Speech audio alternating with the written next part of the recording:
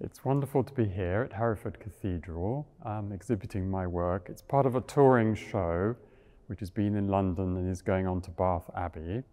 And the title, Journey to Your Centre, the Art of Meditation, describes why I made the pictures. They were coming from a place of meditation, but they're also about finding your own centre, your own heart centre. The pictures encourage you to be still and to center your concentration in the middle of the pictures, the images, away from the busyness and the noisiness that surrounds the center. And the idea is contemplative prayer, meditation, and a sense of peace and harmony with the world can be enhanced through the gaze at images, a bit like icons in other traditions, and medieval art.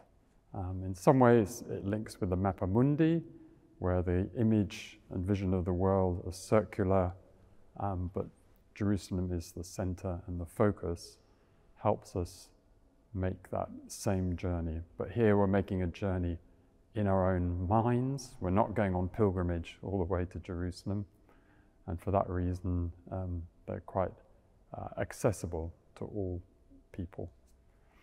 So I hope that that explains a little bit where I'm coming from and that you can come and see the work yourself.